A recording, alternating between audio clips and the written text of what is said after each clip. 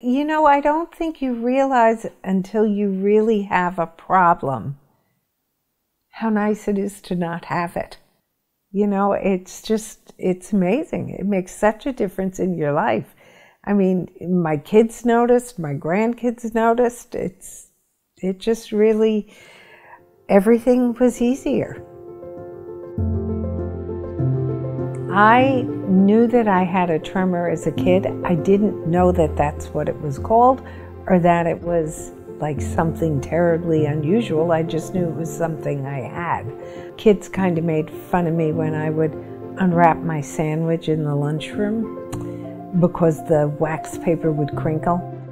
And 25 years ago, my handwriting really started to slowly deteriorate, and people would mention it to me. If I really tried hard, I could control it better, but that was probably the beginning of it being a real tremor. Essential tremor is one of the most common movement disorders in America. It is a condition characterized by uncontrollable movements when trying to perform tasks. So, for example, if you're trying to write, you would shake, or if you're trying to brush your teeth, you would shake. So you could see how that could be very disrupting to somebody trying to, live their daily life. Well, I'll tell you, after the procedure, I was hungry, and so I went out to lunch with my son, and I had ordered a grilled cheese sandwich. I didn't realize it came with a cup of soup. So there was this cup of soup, and I reached for it with two hands, and my son said, "Mom, pick it up with your good hand."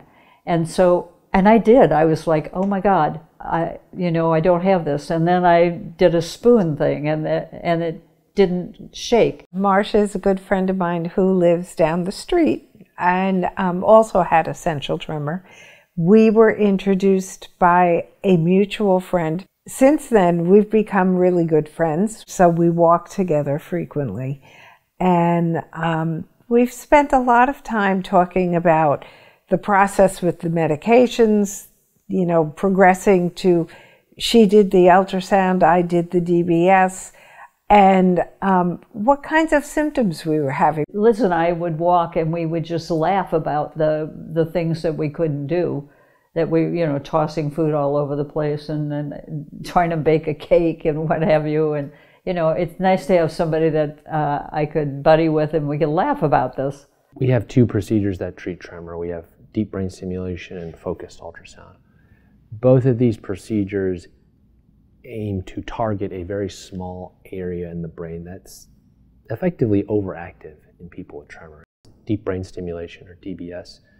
This is a traditional surgery in which we have to make an incision. We drill a small hole in the skull and put a wire into the brain. The tip of the wire will rest in that overactive area of the brain, and then the wire will run underneath the skin of the scalp, neck, and chest and be connected to a battery pack, akin to a pacemaker. This battery pack will then send electrical stimulation up the wire down into the brain, and at the tip of the wire, the electricity will come out to effectively scramble or jam up those overactive signals, therefore reducing tremor. Another method of treating tremor is through focused ultrasound.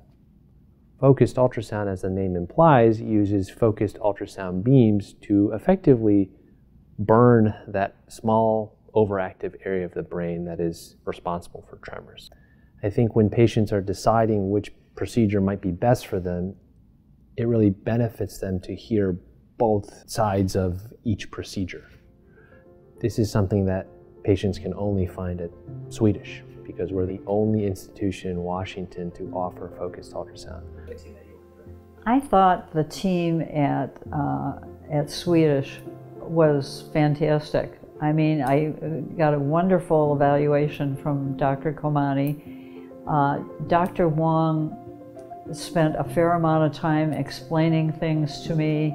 I used my chart, so I would, send them questions, and we did videos and what have you. So I thought they were incredibly responsive. I have never been consistently met with healthcare where people were so willing to spend the time with you that you need. I mean, that to me is really a gift.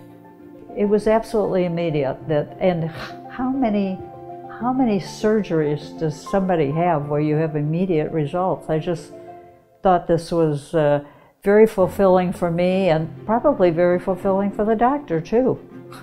As soon as I had it turned on, we went and bought some postcards, and I sent them to my friends and said, I can write.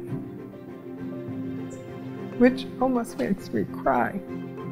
Having this has definitely made my life better because I can use my hand like a normal person. I would recommend it to anybody. I really would.